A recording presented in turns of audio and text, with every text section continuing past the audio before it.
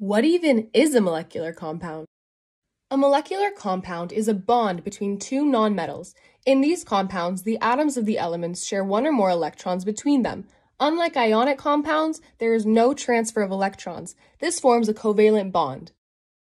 The molecular compound that we will use to explain this concept is H2O, more popularly known as water. Firstly, we need to explain how we found its formula. Hydrogen has a charge of +1. We know this because hydrogen is found in group 1 of the periodic table. Hydrogen is a special case where it requires only 2 electrons to complete its valence shell. 2 minus 1 is 1, therefore it needs 1 electron. Oxygen has a charge of -2. We know this because oxygen is found in group 16 of the periodic table. Oxygen needs 8 valence electrons to complete its valence shell, and it currently has 6 valence electrons. 8 minus 6 is 2, therefore it needs 2 electrons to complete its valence shell. To find the formula, we will use the crossover method. Since hydrogen has a charge of 1+ and oxygen has a charge of 2-, swapping the charges shows us how many atoms of each are needed to complete a full bond. Here is the formula.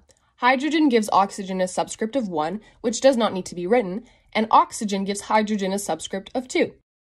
Therefore, H2O is your formula for water. Now here's how you draw a Lewis dot diagram. In a Lewis dot diagram, there are 2 parts, the formation diagram and the final diagram. First, let's draw the formation diagram. In a formation diagram, we need to show the bond between the hydrogen atoms and the oxygen atom. First, we will draw oxygen with 6 dots around it representing its 6 valence electrons. On each side of the oxygen atom, we will draw a hydrogen atom because there are 2 hydrogen atoms with 1 dot to show that they have 1 valence electron.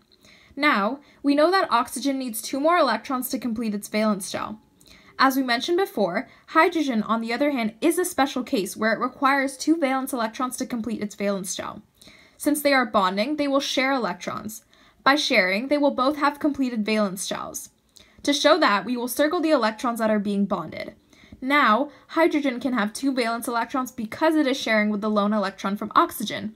Same with oxygen. It is completed because it is bonding with the 2 hydrogen atoms, giving it a complete valence shell of 8 electrons. Finally, we have the final diagram. The only thing that separates the final diagram and the formation diagram is that in the final diagram, the bond of the newly paired electrons is represented by a line.